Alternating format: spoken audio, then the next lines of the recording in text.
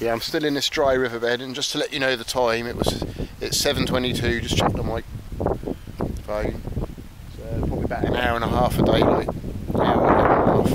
I was going to go fishing, but I just feel the rain coming. So I don't know if I'll bother. Might just go back down to my cottage, make a cup of coffee. Oh, there's the ice cream people. It's turned up.